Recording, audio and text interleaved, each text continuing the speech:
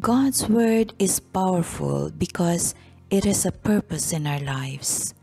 The psalmist says, Yahweh's Word is perfect in every way, how it revives our souls.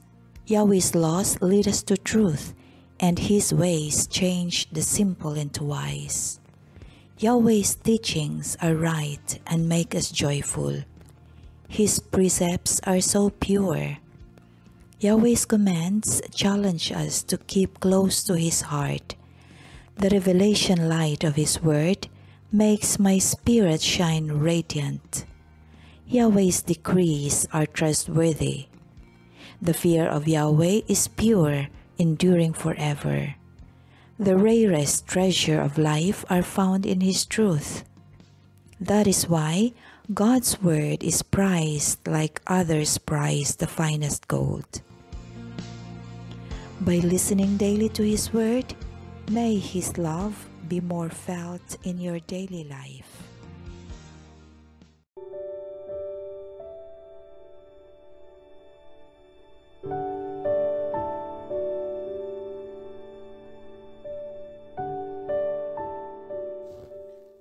A reading from the letter of Paul to the Galatians. O stupid Galatians, who has bewitched you, before whose eyes Jesus Christ was publicly portrayed as crucified? I want to learn only this from you. Did you receive the Spirit from works of the law or from faith in what you heard? Are you so stupid? After beginning with the Spirit, are you now ending with the flesh? Did you experience so many things in vain? If indeed it was in vain. Does then the one who supplies the Spirit to you and works mighty deeds among you do so from works of the law or from faith in what you heard?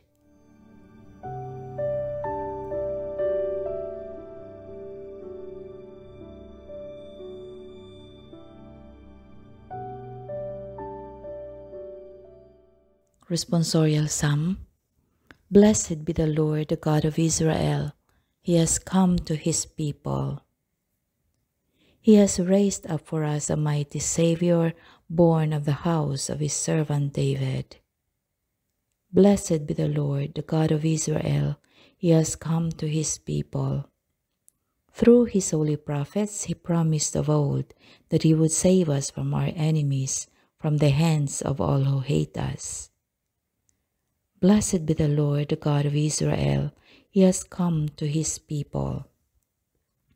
He promised to show mercy to our fathers and to remember His holy covenant.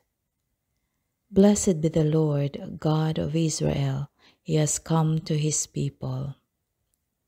This was the oath He swore to our father Abraham, to set us free from the hands of our enemies, free to worship Him without fear, holy and righteous in His sight, all the days of our life.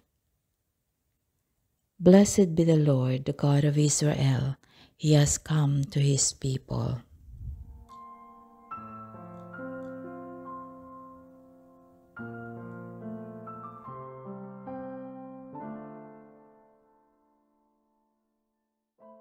A reading from the Holy Gospel according to Luke. Jesus said to His disciples, Suppose one of you has a friend to whom he goes at midnight and says, Lend me 3 loaves of bread, for a friend of mine has arrived at my house from a journey, and I have nothing to offer him. And he says in reply from within, Do not bother me, the door has already been locked, and my children and I are already in bed. I cannot get up to give you anything. I tell you, if he does not get up to give him the loaves because of their friendship, he will get up to give him whatever he needs because of his persistence. And I tell you, ask and you shall receive. Seek and you will find. Knock and the door will be opened to you. For everyone who asks receives, And anyone who seeks finds, and the one who knocks, the door will be opened.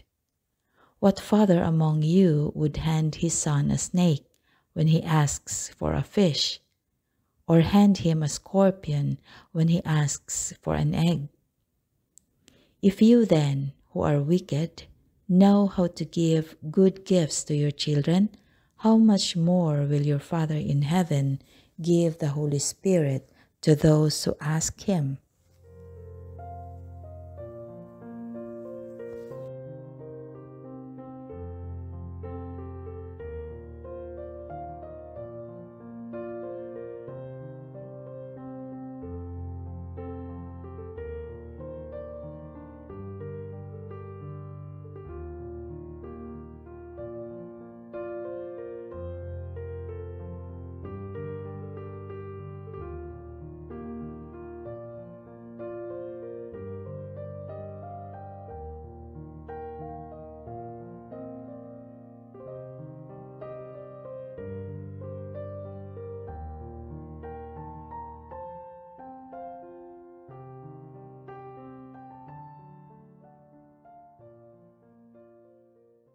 Let us pray.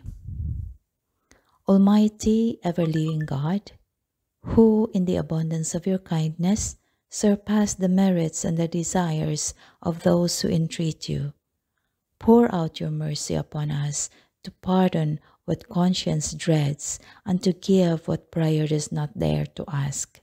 Through our Lord Jesus Christ, your Son, who lives and reigns with you in the unity of the Holy Spirit, God, forever and ever. Amen.